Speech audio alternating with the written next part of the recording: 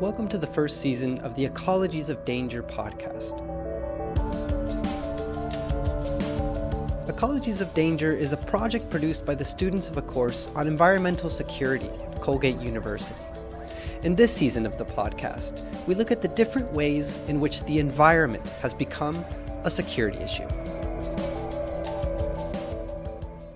In this episode, Matt Donnelly discusses whether there really is a new Cold War brewing amid the Arctic's melting ice.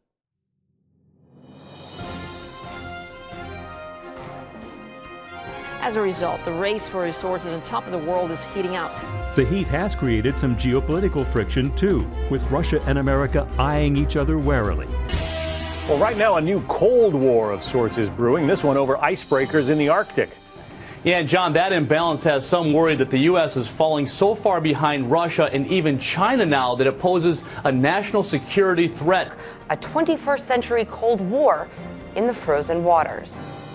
What you just heard are pieces of news reports from all over the world on a topic that seems to be gripping everyone's attention.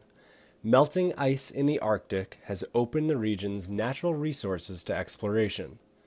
But if we take a closer look, it seems like the potential for conflict in the Arctic is more of a media exaggeration than anything else.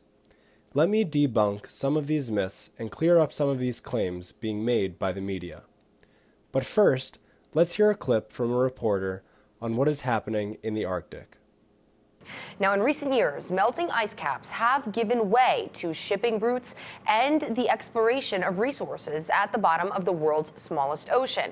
Approximately 30% of the world's undiscovered natural gas and 15% of its oil lie in the Arctic. But the majority of those riches remain offshore. Russia, the U.S., Norway, Denmark, and Canada border the Arctic and have sovereign rights to resources within 200 nautical miles of their territorial waterways. Let me unpack what RT's Marina Portnaya just told us. Global temperature rise has led to ice melting in the Arctic. With this ice no longer present, the ability to extract resources like oil and gas is becoming more feasible. This is all true. Academic journals and reports all confirm that these resources are there.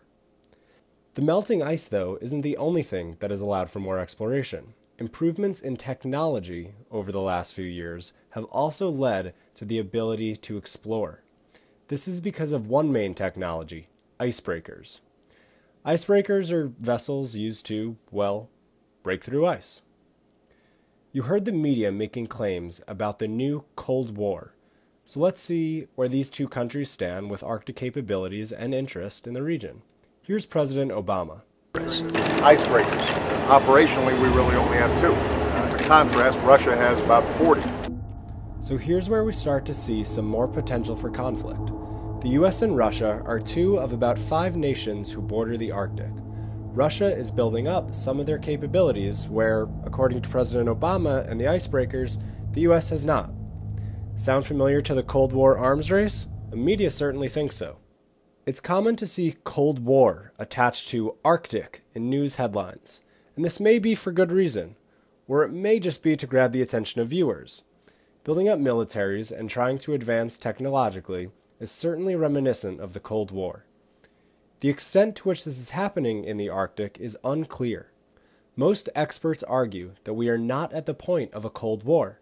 They also believe the most alarmist scenario is that the stage is merely being set for a Cold War. When trying to see if a Cold War is brewing, it's important to look at the individual countries and what they are doing. There certainly is some militarizing taking place. RT's Marina Portnaya gives us more. A military race is building up in the region.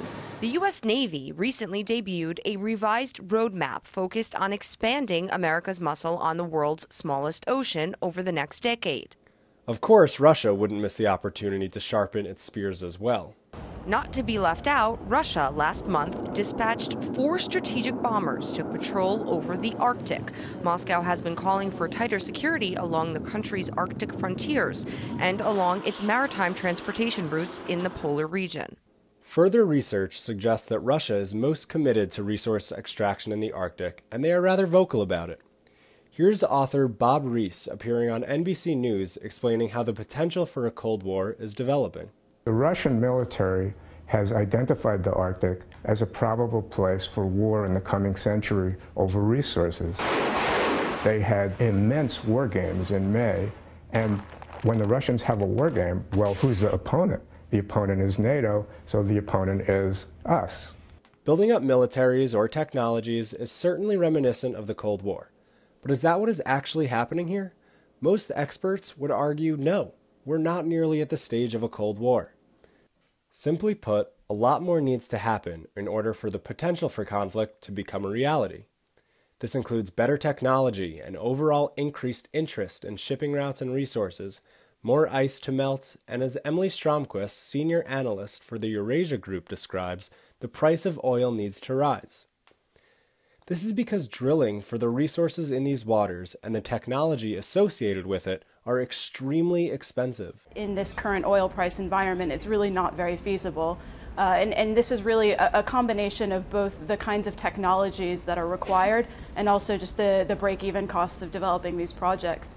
So the academic community and the experts are saying don't worry about the Arctic, but the media community is saying that we're on the brink of a Cold War. It's no secret that media outlets try and gain your attention with catchy headlines. So is that what's happening here? Yes, to a certain extent. Take this Wall Street Journal headline, for example.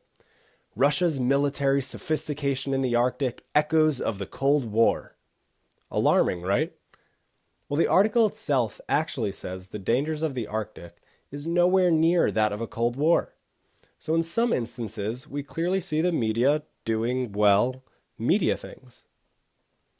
But the media doesn't cover some of the potential positives that could occur from melting ice in the Arctic, including faster trade routes or bringing jobs to poor regions.